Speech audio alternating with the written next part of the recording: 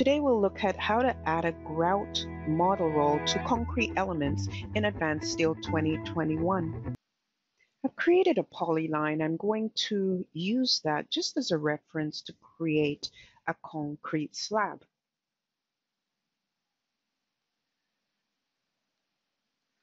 I'll just specify first corner and second corner, endpoint to endpoint. Under the naming tab, I want a model roll called Grout. So if I look, Grout doesn't exist. Very simple. You're going to go to your Home tab, and from the Management Tools, you'll go to the Object Property Editor. So we have our model roll section here. I'll just expand that flyout.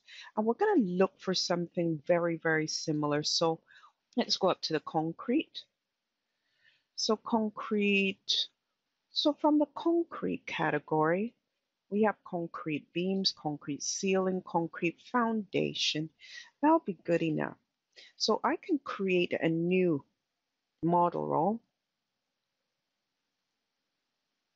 and I can call that Grout.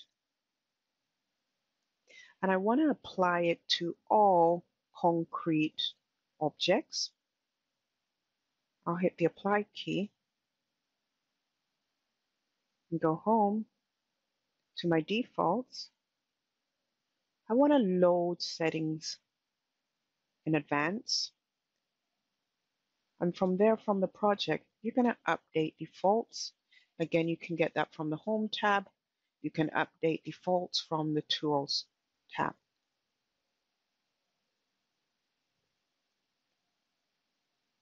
I might have to recreate, but let's just see. From the naming panel, I'm going to scroll to the model roll and expand the flyout. And if I've done this correctly, should be Grout. And there we go.